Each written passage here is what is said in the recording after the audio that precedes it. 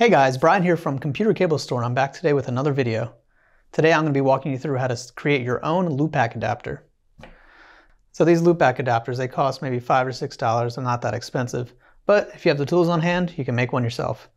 So let's get started. For the tools, you're going to need a pair of cutters, stripping tool, a crimp tool, one connector.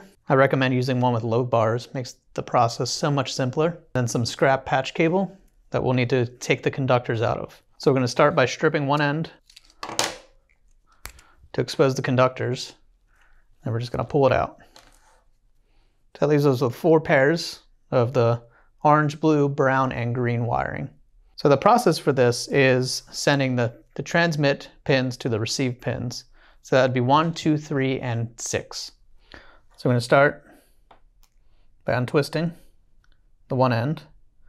So that'll be pins 1 and 2 there.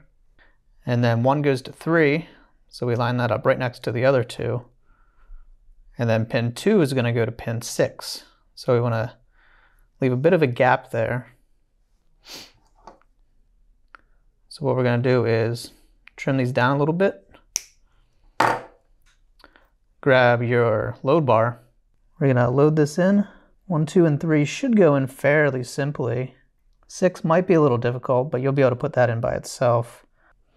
And then you'll just want to take a peek to make sure there are 2 spaces in between pin 3 and pin 6. You're going to want to push the load bar all the way to the twists so it's tight. Grab your trimmer, trim it up so it's nice and flush. Load it into your connector. Grab your crimp tool.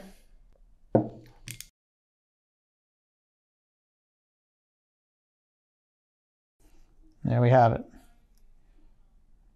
Now hopefully this thing works. Gonna try it in our switch. Should see the lights light up. We have a good connection. You can also make a gigabit version of this that uses all 8 pins. It's a little more difficult, but it can be done with the same technique. Well, I hope you enjoyed this video. Thanks for watching, and stay tuned for more.